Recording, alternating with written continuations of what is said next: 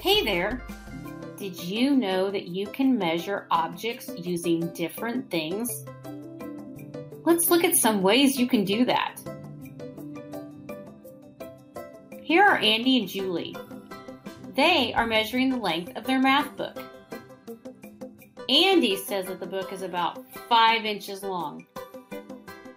Julie says it is about 13 centimeters long. Who do you think is correct? They both are. Their math book is about 5 inches long or about 13 centimeters long. Andy and Julie just used different units of measurement.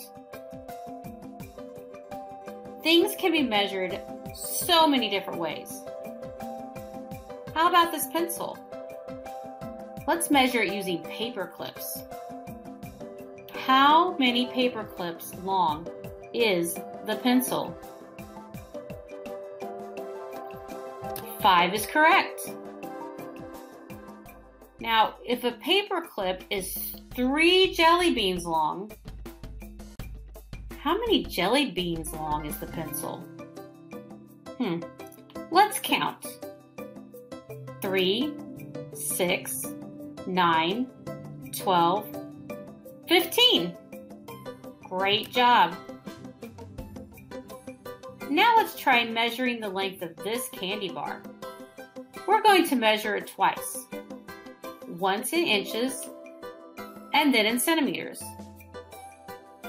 Look at the inch ruler. About how many inches long is it? Yes, it is about 3 inches long.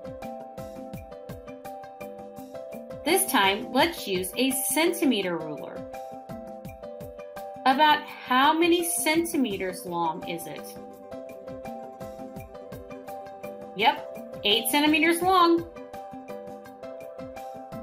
Awesome job. Remember that measurements can be done lots of different ways. See you again soon. Are you looking for more fun ways to learn math? Check out Bottle Learning and access thousands of math skills, all through a fun 3D game. Just visit BottleLearning.com and sign up today.